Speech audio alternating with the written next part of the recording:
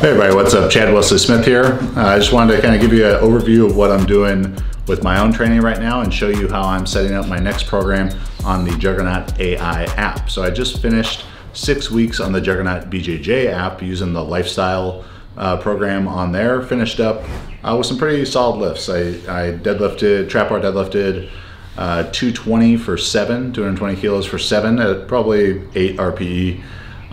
Benched 175 kilos for a triple. The bench was 9.5 or 10. I also had, Jesus on the spot, was in here lifting on my own, and my elbows, both elbows, in fact, were killing me from jiu-jitsu that week. I need to stop getting armbarred, and then my elbows won't feel so bad. But 175 for a triple, and then yesterday squatted 230 kilos for a set of 5, probably 8.5, 9 RPE there. And for the squat and deadlift, those are the first times I've gone over 500 pounds in over, about 2 years. If you watched my vlog from a couple weeks ago, training on the lifestyle program, I talked about my microdiscectomy back surgery in January 2021. And with doing jiu-jitsu, playing golf, just lifting as a hobby, now not looking to compete in powerlifting, I didn't feel like there was a ton of reason for me to go that heavy, but now I'm getting a little taste of it again. So I do want to switch over, after a good 6 weeks there on the BJJ program and seeing like, all right, I can handle heavier weights and my back feels fine.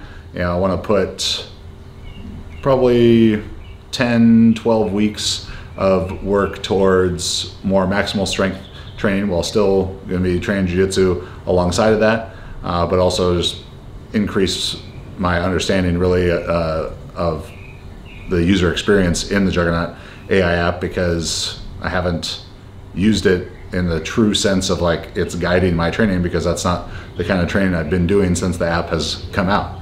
So here we go. I want to show you how I set the questionnaire and everything up and just kind of talk you through my thought process on some of this stuff. I'll do a full reset just so I'm putting everything in. Birthday, July 5th, 1986, in case anyone wants to steal my identity or get me a present, either way. Body weight, about 140 kilos right now. Probably should be lighter, but beer and food.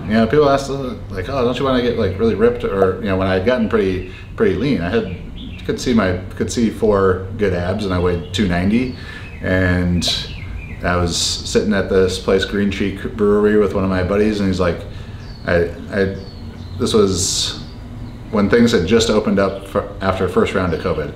So I'd come off hand surgery and a lot of not training, and had gained like probably 35 pounds back, and he's like, hey, you want to get really ripped again? And I was like, I don't know, that was cool. And then I looked at the double cheeseburger and the IPA in my hands, and I was like, but this is pretty cool too. So that's why I'm not ripped, because food and beer are delicious. So yeah, 308 right now, but let's try and get that down a little bit in weeks to come. 185 centimeters tall. Nutritional tracking. I'm gonna track.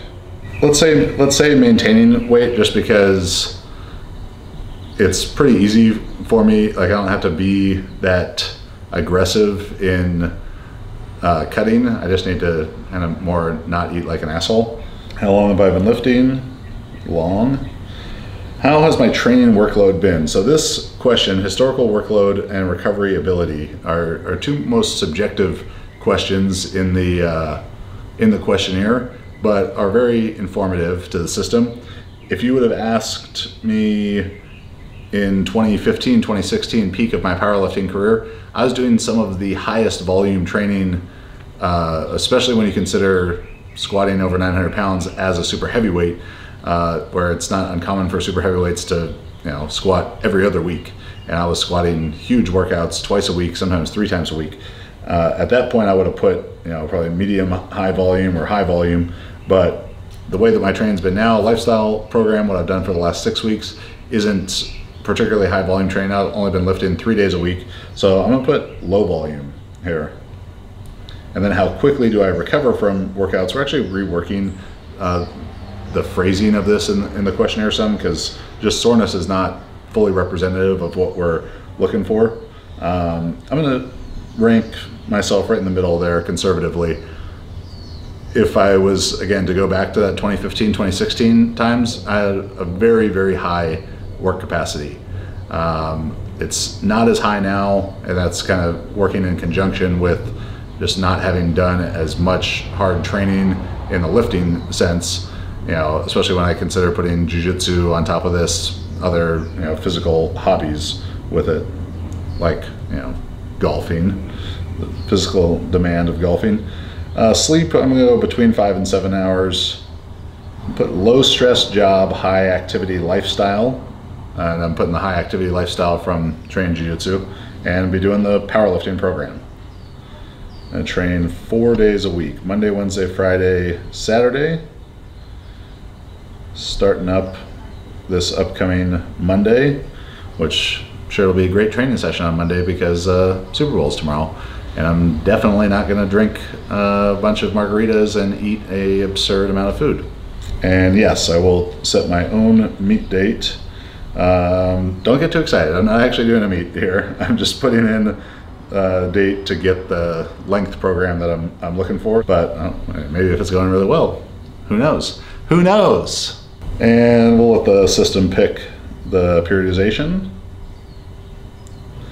and a bridge block. If you haven't used the bridge blocks in the JuggernautAI app, you need to. Marissa is always using them. We're gonna do back-to-back bridge blocks. Like, it's such an underutilized part of training and part of the app. So yes, I'm doing a bridge block, 6-week bridge block. Bridge block is a, you know, outgrowth of a program that I wrote for myself probably 9 years ago now, and I've used it with every high-level lifter that I've coached. Super heavyweight guys, lightweight women, tested, untested, everyone. Really, really valuable part of the training, and this is going to be extremely valuable for me to create, you know, a smooth transition from the lifestyle program I was doing in the Juggernaut BJJ app into more powerlifting focused training. So we're going to do 6 weeks of bridge. So I'm just taking these maxes over from the Juggernaut BJJ app, what I did the last 2 weeks on my lifestyle program there. I'm going to go just slightly below them because they were projected max off a 5-rep max squat, 7-rep max deadlift. And even though neither of those were RPE 10 for me, because I'm not trying to get ready to compete in a powerlifting meet, because I'm, you know, still very mindful of how my back is feeling, and I have no need to prove to myself that I can, you know, squat and deadlift extremely heavy weights, because, you know, I've done enough of those for a lifetime. I'm going to go just below my projected maxes there. So it had me at 267.5 in the squat, but 265. Bench, it was at 192.5. That one's fine. And then deadlift, I think it had me at 272.5. Though I'll just put in 270. And my main deadlift variation is going to be trap bar deadlift, because again, I'm not trying to get ready for a powerlifting meet, and I just feel more comfortable with the trap bar deadlift. Then we'll go high bar, standard grip, and conventional. Again, the deadlift style's not really going to be relevant for me. And my weaknesses, squat, still a couple inches above parallel, though a bit hard to tell now because I haven't, you know, pushed a squat hard enough. We're also going to be adding to this part of the questionnaire just like a I don't know section, because I know there's probably a lot of you who don't know. Bench off the chest, deadlift, we'll go lockout, and now it's doing the magic, generating the smartest program for me. How about that? All right, there we go.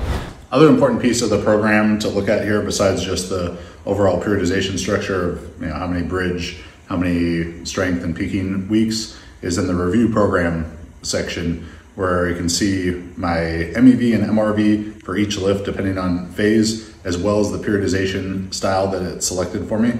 So we've got, obviously I won't be doing hypertrophy, but strength with alternating and undulating into the peak on the squat, alternating periodization on the bench, and staying with the alternating on the deadlift as well. If you want to learn more about those different periodization styles, you can check out the undulating periodization video here on the channel. And then, you know, what MEV and MRV mean. We've got plenty of videos on all that stuff, minimum effective volume, maximum recoverable volume, and the implications that your individual differences as a lifter, size, strength, recovery ability, all that stuff has on your training. All right, so here we go with the program set for June 25th. The preparatory week, that's just really showing today because I set the program to start on Monday. And then we've got 6 weeks bridge, 2 3+1 strength blocks, so that's 3 weeks of hard training plus the deload. And then the peak there at the end. Again, I'm probably not gonna do the peaking part of things, but you never know. So hopefully this gave you a little bit better understanding of how to set up your program in the app, my thinking behind my questionnaire answers. So make sure you're following along on my Instagram at Chad Wesley Smith. I'm gonna be trying to post my training and my stories like pretty much every single session. And then here on the YouTube channel as well, I will have a couple of vlogs updating you along the way as we go. So if you wanna try the Juggernaut AI app for 2 weeks free for yourself, visit the link down in the description, the link up there in the corner, or JuggernautAI.app. Thanks for watching. Please subscribe to the channel.